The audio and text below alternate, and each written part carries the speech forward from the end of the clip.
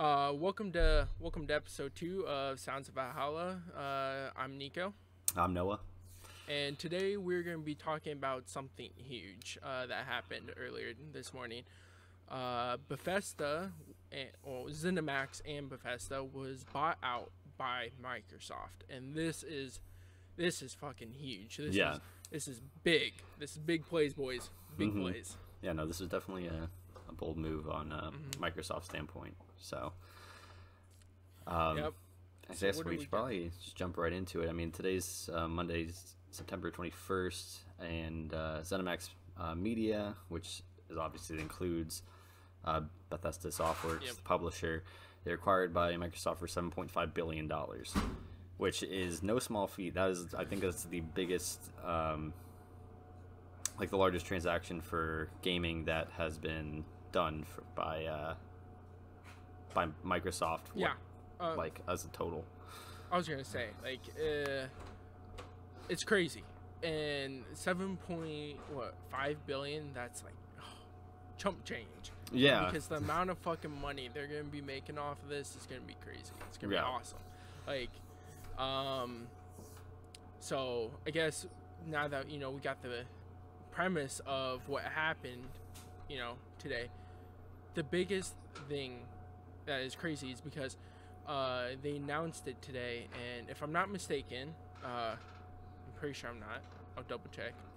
The marketing strategy, it's fucking crazy, is that the Xbox pre-orders are tomorrow. That's when you can start the pre-orders. So for them to release this information the day before the pre-orders start is it's mind-blowing. It's like it's honestly like such a good idea. That's like exactly, that was like what we were talking about this morning. Like that is such an amazing business move, I feel.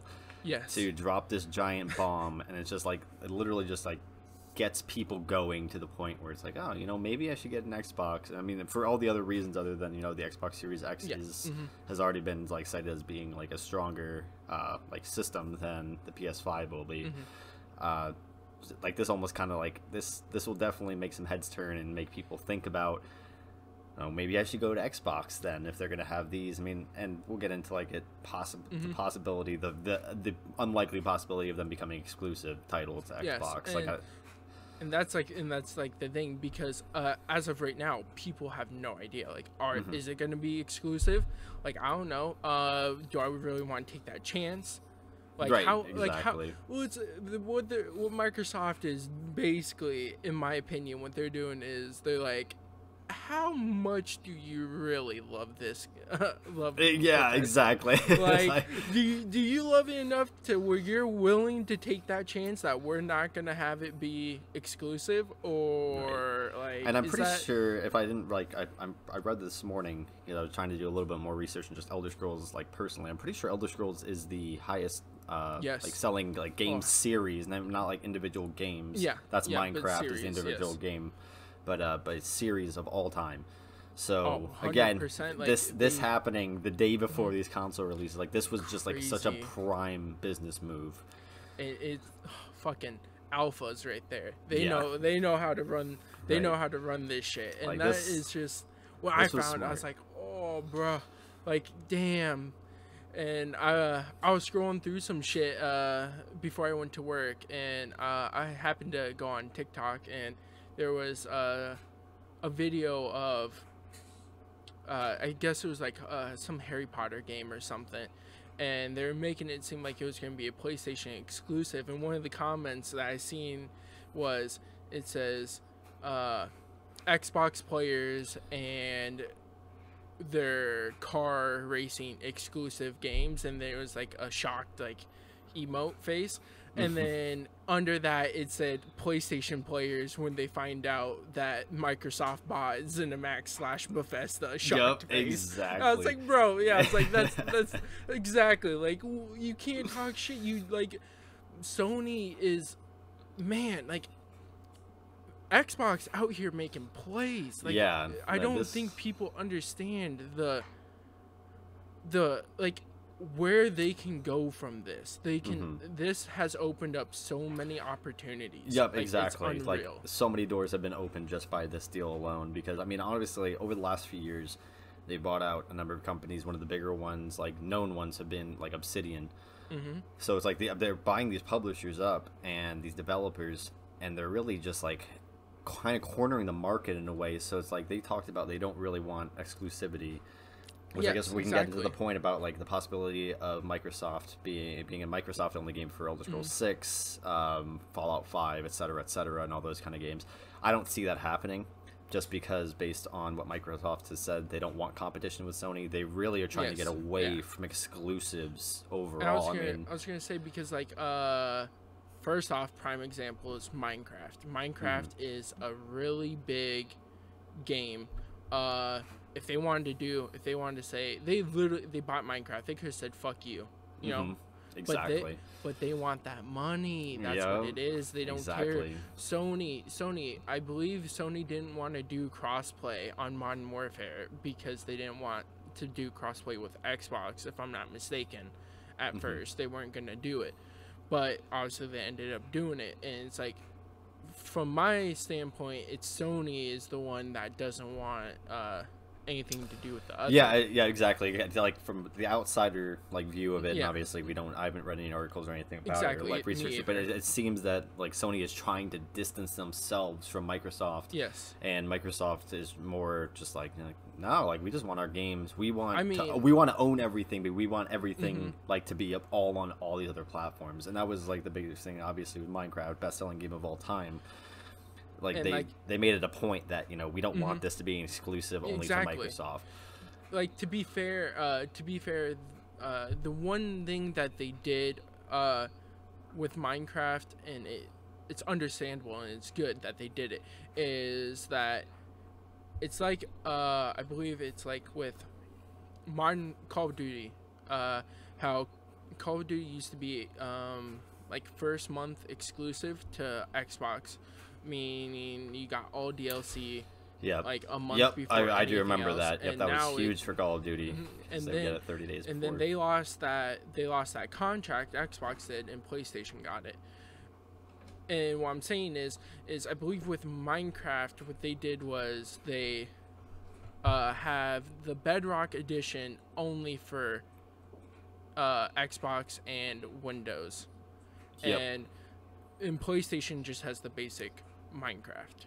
And so they still have Minecraft, but Microsoft and their like products that they own have the better, more updated version of it.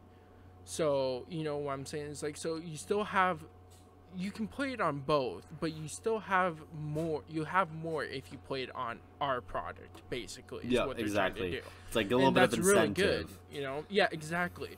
They're not saying you have to buy ours to play it, but if you do, you're gonna have a better time. Right. So yeah, I mean, just to end, just to round that point out and just end it. Really, it's just, I mean, Microsoft, like I said, they don't want to be competitive. That's like that was their whole point. So like when it seems like when they're buying up all these companies and these developers and these publishers, they really are just wanting to put their name on things and then open them up. Because I'm pretty sure, I mean, correct me if I'm wrong, because I don't even know if you would know, but oh Jesus, what is it? The zombie game, State of Decay. State of Decay 2. Yes. I'm pretty sure that is no longer. It might be Microsoft exclusive, but I'm not sure it is anymore. It currently is. Okay, but that's something where I can see in the future for the third game. I mean, if they're going to be coming out with one, which I imagine they would. Yeah. I don't think that's going to be a Microsoft exclusive anymore. Yes, because they started to do. Obviously, not all Microsoft games are like ported over to the computer. Right, exactly. But they started recently doing that, and one of the games was State of Decay. So I can see like them kind of like testing grounds maybe to see if it's gonna, how it will do, how a port will do, because then they'll port it to like, other consoles maybe. And I've played the first State of Decay and second State of Decay on PC, and they run well. I mean, obviously I use a controller personally, but I mean, I've played them. I remember playing State of Decay 1 on the 360, and it's pretty much seamless when it comes to the controller use and like configuration, and just the gameplay overall is it's well ported. Like it's a very you can tell they took their time with the port. And I think wow, what was I gonna say?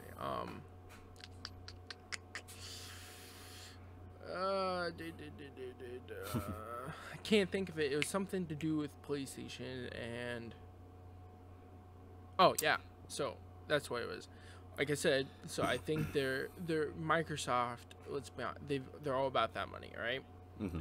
So I think what they're doing is, like I said earlier, is they're not saying it's gonna be exclusive, and they're not saying exactly, yeah. Because then with that, if they do it that way, they can get the people who are true fans of like a series but don't want to miss out on it, Yep. Like, hey, I'll buy this. And then you got the people who are just fans of it, and they're like, oh, well, no biggie. And then they'll just still buy the PlayStation, and then they can just release it on the PlayStation, thus still getting the money from them, and just... So I definitely think, honestly, they just bought it, So we'll see where things go from there. Right, exactly. And then, yep. Yeah, so I guess just going on from that, just want to kind of touch quickly on the possibility of other companies like in the future getting bought out, and that's like Ubisoft, EA, Take-Two Interactive. Those are the guys that own Rockstar Games and 2K, possibly being acquired by or absorbed by Microsoft in the future. I don't know if it's something. I don't think it's something that's going to happen in the near future. I think it's something though that within the next possibly 10-15 years, we could definitely see. I feel like a lot more companies are going to come into Microsoft's fold, just because they have the money to pay them. Exactly, that's what I was going to say. When I said that this was such a big move and it has opened up a world of possibilities for them, I meant as in the aspect of money-wise. Exactly. Bethesda ZeniMax is ESO I know isn't the biggest, but ESO, Skyrim, Fallout, Dishonored, Doom, Wolfenstein. I mean, some of the biggest single player. Right, and they're always the most anticipated games. Too. It's like Bethesda always has the most anticipated, even if they're games that don't do quote unquote well. Like Prey and stuff like that. Like these are amazing games. Like if you actually sat down and played these games, like these are games that are very much hyped, and a lot of people are looking forward to playing, even if they don't get the exposure of games like, Elder Scrolls and Fallout. And the sheer amount of money that they will make from these games is crazy. It's gonna be crazy. Exactly. So not only are they racking in money from Minecraft, they're racking in money from Bethesda ZeniMax games. They're racking in money from people who are building computers, buying Windows keys. They're just racking in money from anything and everything, Apple products. They just, and to have gaming is growing socially, like it is. In, like social standards. A social standard is it's becoming more socially. Exactly. It's never been totally unacceptable, but it's definitely become more socially acceptable. More people have the ability to stream and stuff like that. So, people can go to college for esports now. I mean, it's seriously, it's becoming something where it's like you're seeing this everywhere. So with them buying a game company like this, and like I said earlier, some of the biggest games, it's really going to open up a world of possibilities, because they'll make so much money from this that they will potentially in the future be able to buy these bigger companies, like we were saying, like Ubisoft, EA. Obviously that's if they're willing to be bought out. We don't know exactly, but I'm sure if the price is right and Microsoft has got that money, and I guess speaking of which, what is Microsoft's net worth, or worth in general? Let me check really quick, because I didn't look at their actual net worth, but I'm sure it's ridiculous. Yeah, I was just gonna say it's probably off the charts, bro. Whoa. What is it? Let's hear it. 1 trillion, over $1 trillion. 1 trillion, like, That is absolutely insane. What did we say that did we say what Sony's was? Yeah, I've got that written down. Sony's like overall net worth is around $40 billion. I mean, it's sales every year. It goes well over $70 billion in sales every year. But damn. Exactly, and then Sony Music alone, that's one of the top 3 like music brands. I mean, obviously Universal is the top. But Sony Music alone is worth $7 billion, and that's nothing to scoff at. Yeah. But it's mind-boggling to know that a company is literally worth over $1 trillion. Like that is like, crazy. Like a tenth of the U.S. nation's debt, and like this is literally, this company has this much money to throw around. And like I said, so now they got even more money. So I'm really excited to see where there is. I know a lot of people hate on Microsoft, and it's like it has its ups and its downs. But let's be honest, definitely. But you don't see people out here building a fucking Mac, to play. Even though I'm pretty sure Mac is still Microsoft. You get the gist of it though. Like, right. I mean, you can add like Windows and shit to a MacBook and have it technically not be Apple, but I mean, still, you got. That was a bad example, but you understand what I'm saying. It's like exactly. Yeah, people when they're going out and they're building PCs, like you're nine times. I don't know. I shouldn't even say that. Like literally 999 out of 1,000 times you're going to be building a Windows built machine. Exactly, and so people want to shit on fucking Microsoft all the time, but it's like, without Microsoft, like PC gaming, I mean, you'll have the parts, but the software is kind of key to exactly. And that's also and Microsoft's like, kudos to them. They've built this up too. It's like they've been cornering the market for a while. I mean, they saw that gaming on PC back from the beginning, this is going to be big, so they also they've always had their machines since like the 2000s. They've had their machines that are capable and more capable of running video games. Exactly. I guess I can. Oh, sorry, you got something else? No, I was gonna. Yeah, continue. I was gonna say about next thing. Oh yeah, no, I was just going on, and the next 2 points are kind of mixed into each other. But talking about just the longevity of Sony in the future, and we'll touch a little bit on Nintendo, though they're kind of in their own realm. I guess it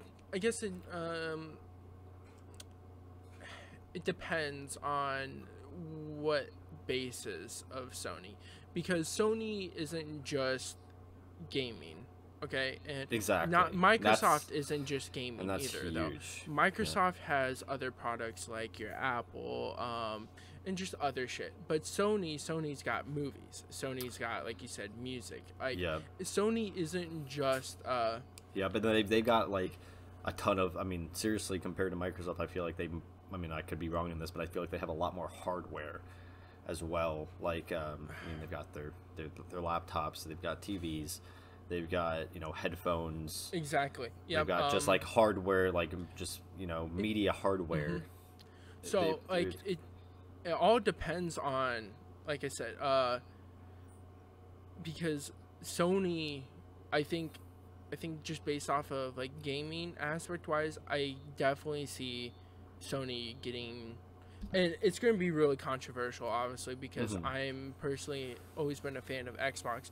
But still, with that being said, I definitely don't see Sony being at the top in the future. At least in gaming-wise. Like I said, they have other great aspects as a company. But gaming-wise, I definitely don't see them being up there. And like up until this point, I mean, even the sales projections still. I mean, obviously after today, everything could change, but the sales projections for the next consoles are still that PlayStation is going to win the console wars.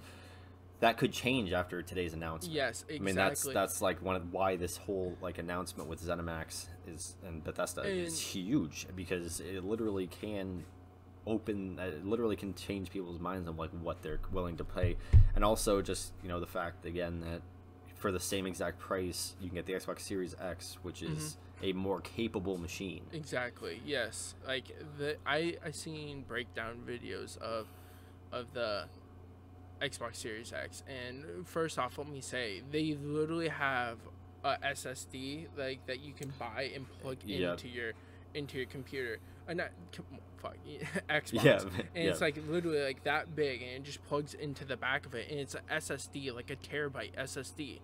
So the fact that they're making this stuff, you know, is just, it's awesome. It really is. I mean, like, that was kind of the thing. They got a lot of shit last gen for the Xbox One being more of an entertainment center than a console in itself. But let's be honest, isn't that what a console is in general? Exactly, like, and like that's the thing, is like they kind of made that step forward, and I feel like it's taken people a little bit of time to catch up with that. But even with that being said, just the Xbox Series X, and I haven't looked too much into the Series S just because it's a little bit of a lesser. Yeah. It is seriously, I mean, it's almost like a freaking PC. I mean, exactly. It really is. Like, this is built. Like, this is a strong console. This is a console that, you know, I mean, barring any actual, like, hardware issues, like, this is something that you're going to be able to play for no problem for 10 years. And I can see just with consoles in general, just progressively getting to that point to where it's like you're just buying a pre-built at that point, like, I mean, a really tower, like, because consoles are starting to have mouse and key adaptability or compatibility. So the PlayStation was the first one to allow mouse and key on certain games. Yep. And they're starting to do it more and more. So at this point, you already got PC hardware inside of it. What's the difference, really, when it comes down to it, between console and PC? PC costs more, yes. It runs better, yes. And people can complain about that all that they want, but it's the truth. But then again, you can literally if you wanted to, you could set your PC up in your living room, hook it up to your TV, and use it like a console. You know, you can play games with controller, you can watch movies. I mean, this isn't like, people like to complain about Xbox, PlayStation, and PC and the quote unquote console war, by the way, like, but it's stupid because it's literally all the same. People who say PC is better than console and console is better than PC, they both have their pros and cons. But when it comes down to it, is they're the same. They do the same thing. One has just slightly more precise functions than the other, you know? Exactly. But I mean, also, I mean, that's a give and take too, because I mean, you get those. I mean, obviously, since I've come to PC, I've had Xbox 360, Xbox One, PS4. Exactly. PC I've owned now. a PlayStation myself, by the way. I personally would never go back from a PC, but I also now realize like, having a PC is very expensive to, like, have a high-end PC. Like, it's and then, you know, there is that little bit of, you know, things can go out of date a lot quicker on a PC. Yeah, 100%. Like we were saying though, PC price, you know, like my rig back here, it cost me in total around, let's see, my graphics card alone was $600. So with that and the rest of the parts, I believe it came out to be around $1,400. And that even is considered pretty cheap for a PC. Exactly. So, like, when you're getting into the high, stuff is getting cheaper as we go, but the basic thing is console is cheaper and PC is more expensive, and that's all that it really comes down to. I mean, and the gap is closing too. Exactly. I mean, they are getting, like, PCs overall are getting a lot cheaper, and they're getting better parts, like, too. That's the thing. And then consoles are getting better parts also themselves. So, like I said, you know, in the end, I really don't see there being too big of a PC difference. War anymore. You know. Yeah, exactly. Yeah, no, I totally agree. I think it's just getting back to, like, it's talking about like the longevity of, like, Sony overall is, I see them sticking around for a while. I don't think Sony itself is going to be around. I don't think that will ever go away. Like we were saying, I'm pretty sure, I mean, possibly we can get into the next point a little bit of the possibility of Microsoft acquiring Sony / and or like PlayStation Network. That I think is a real possibility in the next like 15 years. I think if they were going to do anything, they would acquire PlayStation Network. Exactly, and I think that's what it would come down to. And again, that would also have to be that's Sony's baby too. I mean, they are breaking in 70 billion in sales in that alone, so it would have to be a hefty offer to take PlayStation Network. And I feel like at that point though is like Sony would like if it was to ever happen, I definitely think at that point I don't know how to explain it. My thoughts is that like at some point or another, if that does happen, one console will just be created, you know, and then, or even if they didn't want to do that, you know, they could still have their diversity, you know, have an Xbox, have a PlayStation, but just have all multiplayer games crossplay, you know. Yeah, no, that's true, and I think that's definitely something that.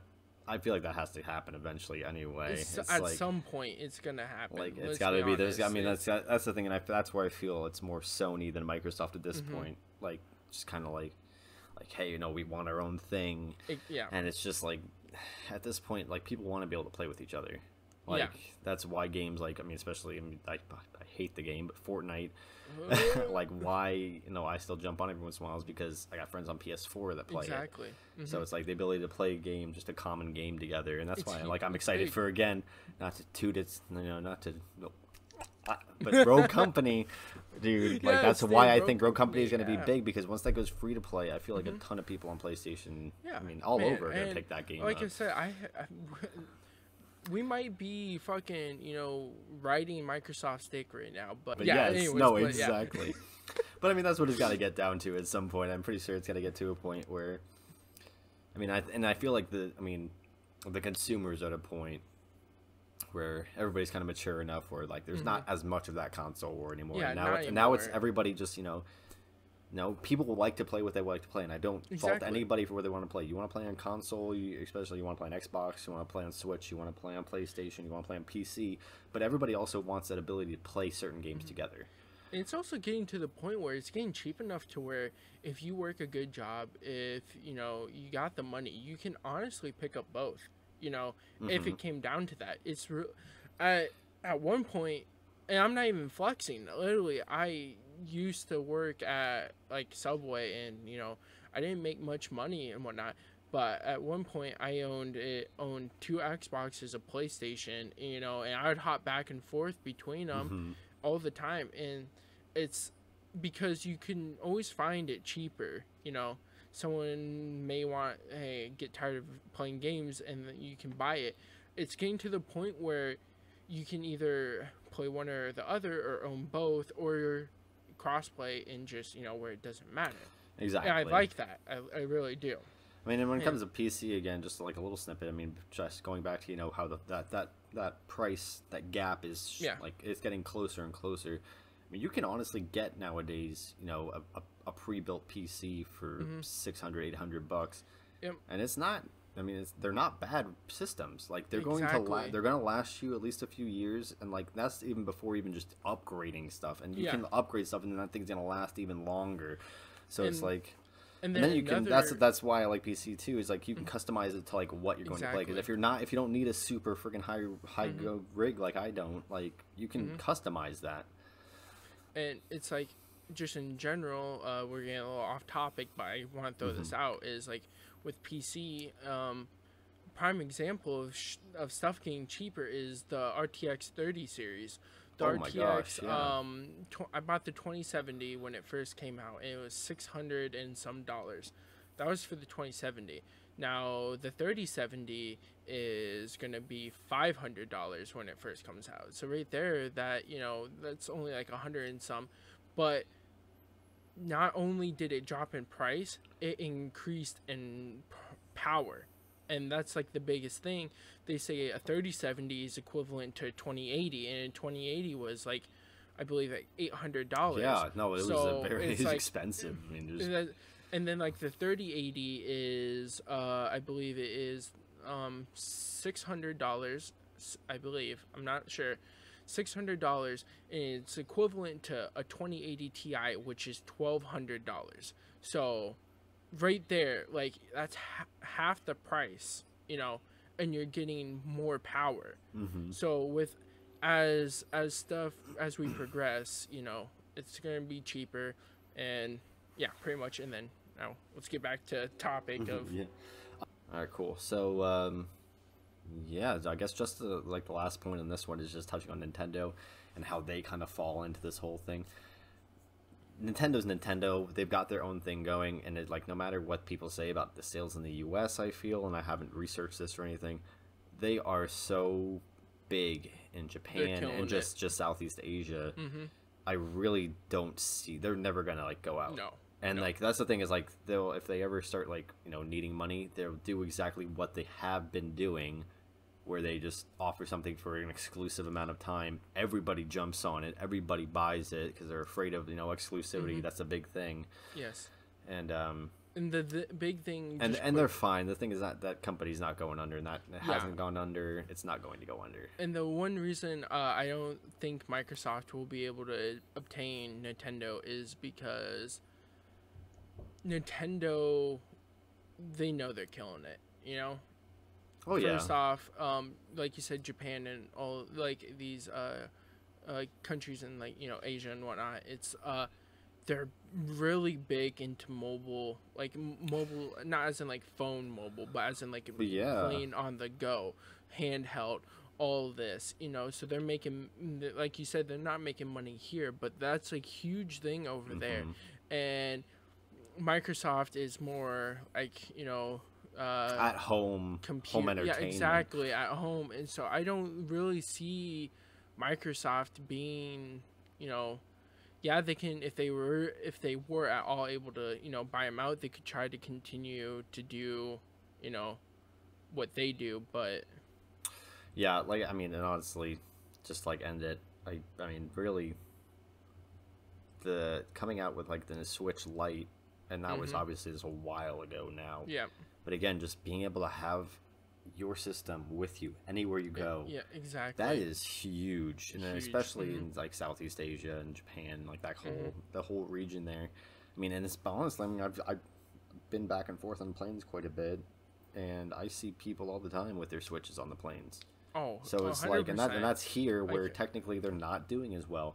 And I think, like I said, like, they're never going to go under because they know their consumers. Exactly.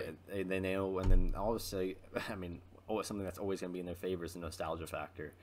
Even us being younger, we've still played Mario Kart. We've still played those like Super Nintendo games. Just like all exactly. Those, so it's like that stuff is, and that stuff's always going to hold like something in our hearts. But it's also like that's something that's, they've made sure that it has skipped a generation. It's gone to the next generation. Yeah. So it's like it's not something that's ever going to end. Yeah. So let's talk about our final point then. Money. We might add one. Xbox. Well, first off, I did not know this. Okay. Xbox Game Pass is generating $6 billion a year. Wait a minute. What was that? Nearly the entire annual revenue of Activision Blizzard. What? Yep. Exactly, and they are the most valuable third-party game publisher ever. Activision, Call of Duty. The fact that Game Pass alone, so just a subscription service, is getting that much money, that's insane. And that kind of looks towards the future, where it's like Microsoft. I feel like they've got it all, like, got this all planned out. They've got it all going for them. They know. They've got it. I think they've got like a 10-year, 20-year plan in place where they're going to take over. I did not know. I didn't know that fucking Game Pass was killing it that much, bud. Like, and now that they own Bethesda and ZeniMax, they can start to introduce those games into their Game Pass, and exactly. Which people would be like, that's the thing, dude. Is like they've got. Like, I mean, shit, I've already had. Like, I'm pretty sure like ZeniMax, like Bethesda and Xbox, they've always been close. Like, they've always been close in getting things, and they were huge supporters of the Game Pass, which is why, like, you'll see some of their games already in there. Yeah. But the introduction of even all of these games that aren't in there, and I don't know, I don't have the Game Pass, so I don't know exactly what is in there. But I mean, getting games like Dishonored and Wolfenstein and it would be Prey. crazy Again, I keep talking about because- Prey because I love that game, but like all these games that previously for licensing issues or something, this, that, or the other thing, the fact that you can put them on Game Pass, you know, spend whatever it is a month. I think it's only Exactly. like, it's really Imagine cheap, being and they always able have deals to- on it too. Like every time you see, I think it's like $10 or $15 a month. But And then, all like- the time you can get it for like $1 a month here, $8 a month there. Discord, Like that's insane to have. What is? I'm pretty sure it's like 50,000 titles on there. Yeah, and then Discord also, if you buy Discord Nitro, which is like, you know, $10 a month, and I do it because of many reasons, but there's a lot of people, and they give out, Discord actually gives out, like a 3-month membership, Yep. you know, Game codes Pass. to people to the Game Pass, and just imagine that they put Bethesda ZeniMax games on Game Pass and being able to go and play all. Imagine if they add all like the Skyrim, like not the Skyrims. That was so stupid. I actually fucking hate myself for saying the Skyrims. I hate it when people say that, so I hate myself right now.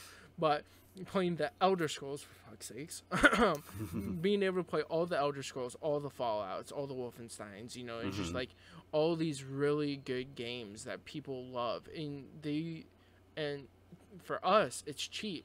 You know, Oh yeah. $15 a month, and you I mean, could be obviously, able to play yeah. all these great games. You know, at any time. I think I did not know they were killing it though. Yeah, no, like they are that actually. much. Like they're that's crazy. They're doing well, and that's like my jaw dropped when I read those numbers. I was like, holy shit! That like the Game Pass alone's bringing in $6 billion a year. Damn, dude. I was like, that is a ton. And again, like it's always. I mean, not something I would get into just because I like to actually own the games I have Exactly. personally. But the thing is, like having access to over 50,000 titles, So many.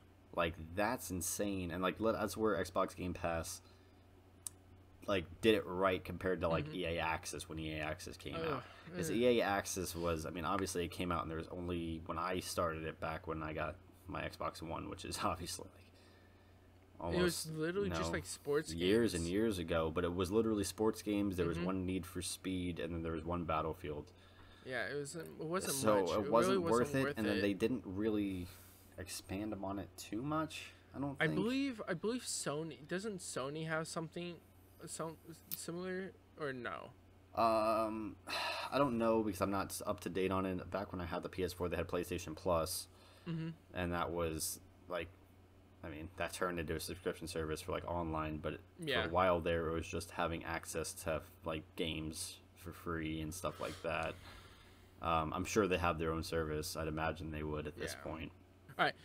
So with all this being said, pretty much, you know, like I said earlier, with Microsoft buying out Bethesda and ZeniMax, it's definitely going to open up some huge options for Microsoft as a whole. You know, and I'm really excited to see where they're going, and just like I said, I can't wait to find out if it's going to be exclusive.